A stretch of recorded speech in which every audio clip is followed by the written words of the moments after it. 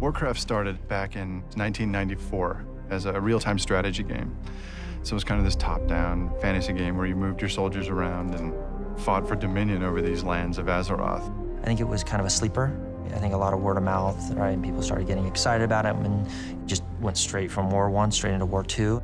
And then we created Warcraft 3. You know, that was probably the first game that we really focused on story in addition to gameplay. I wanted Warcraft 3 to show that the Noble Alliance wasn't always all that noble. I wanted to show that the orcs had a real depth of culture, that they were a cursed people, but they once were very great, so that Warcraft would have a little more soul, you know, even as just a simple video game franchise, that it would have roots that could run very deep.